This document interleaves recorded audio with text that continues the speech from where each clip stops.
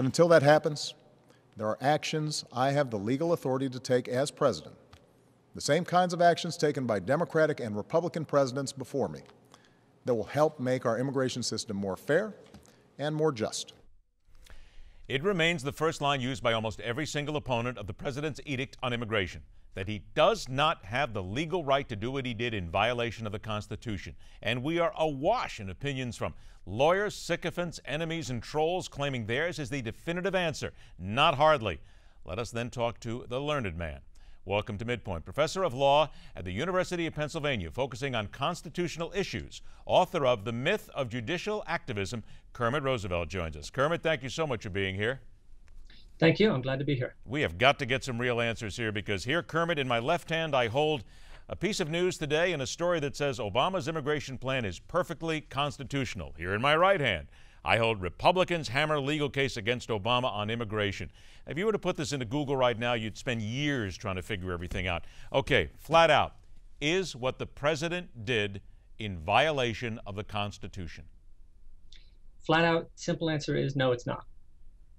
Why, then, are there people saying that it is? What are they misreading? Well, to be honest, I think a lot of this is what you could call sort of Obama exceptionalism, which is there are things presidents have done in the past and doesn't encounter that much opposition. But for some reason, when Obama does it, people just sort of go nuts. But when they're using specifics, though, the difference whether it's right or left, what are they then getting wrong? What are they then misquoting when they say that the president violated the Constitution? Sure. Well, so what they're saying here is that Obama is asserting the authority to disregard the law or to make law on his own or to go against the will of Congress. And if he tried to do any of those things, there would be a constitutional problem. But if you look closely at what this program actually does, it's none of those things. So, we've got a very large number of people illegally present in this country. We've got the resources that allow us to deport only a small number of those. And Obama is saying, here's who I'm going to try to deport, and here's who I'm not going to try to deport. And in fact, the priorities that he's set up are consistent with the policies that Congress has set out. So he's exercising discretion that he has to exercise, and he's doing so in a manner consistent with congressional will. It's really not that problematic at all. Now, when you talk about consistent with Congress, because that's some of the argument that we've heard about those who say that Reagan did it, Bush did it, some will fire back, that it is absolutely not anything like what they did because they were basically following the will of Congress. The note here that we hear is this is not what Congress wants to do. This is not a mandate that they sent to the president in the first place. So how are they getting that one wrong? Well, they didn't send a mandate to the president. And unfortunately, I think our audio just died out. Oh, wait a minute. We're going to see. Kermit, are you there? Is it here? Your audio, Do you still have me? Your audio is coming in and out. Try again. Okay. There so you go. You're back. Go ahead. They didn't give Obama a mandate to do exactly what he's done. The mandate he has is enforce the immigration laws in a situation where he can't enforce them against everyone. And Congress has made pretty clear its view that if there's someone who is lawfully entitled to be in the United States, it's not our first priority, certainly, and maybe we shouldn't do it at all, break up that family by taking someone from that family and deporting them, even if they are eligible for deportation. So, this is big.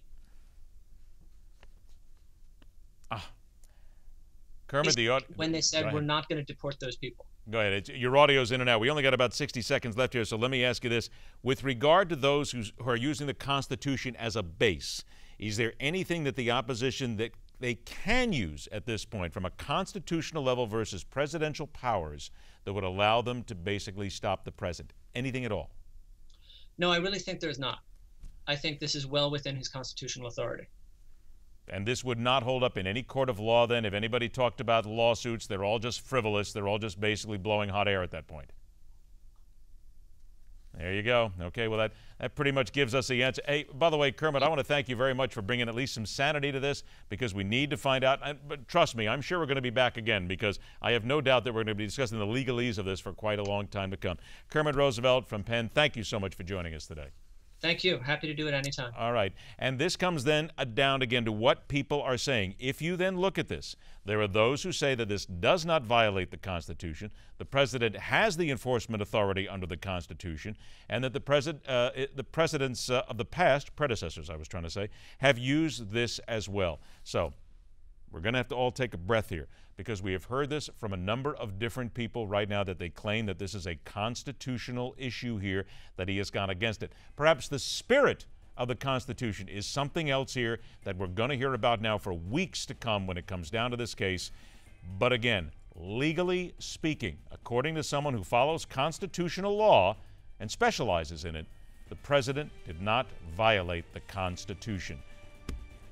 The story goes round and round. Stay tuned. We're coming back right here on MidPoint.